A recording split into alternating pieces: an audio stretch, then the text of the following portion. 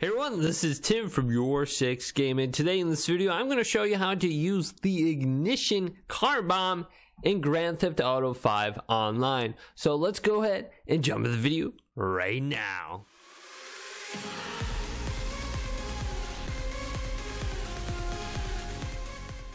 So I have this Turismo R that I want to go ahead and get a ignition bomb for, so when someone gets in my car and I don't want them to, they're going to go ahead and blow up. So let's go ahead and go over to the LOS Santos Customs location.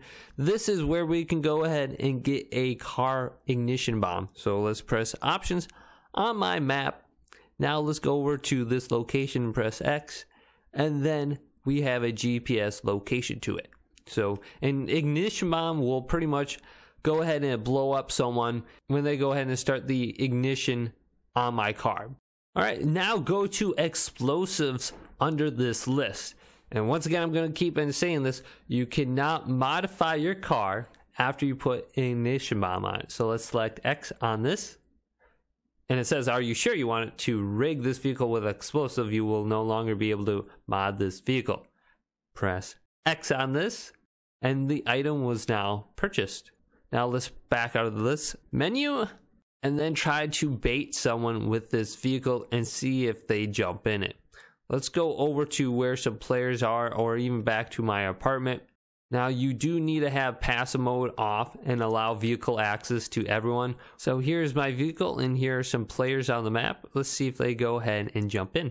Now, storing the rigged car in a personal garage, changing online sessions, leaving and re-entering the online session by participating in jobs or activities will disarm the installed car bomb with no compensation. Therefore, such vehicle will be able to be customized again in LOS Santos Customs.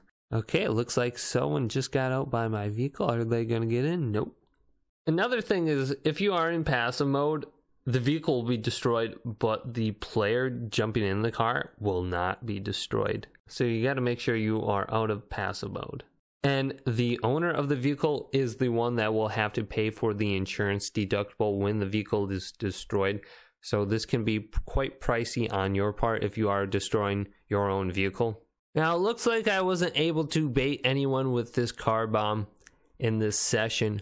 But if this video did indeed help you out, go ahead and leave it a big thumbs up and subscribe to my channel down below for more tech help videos related to Grand Theft Auto 5 online coming up next on YourSixGaming.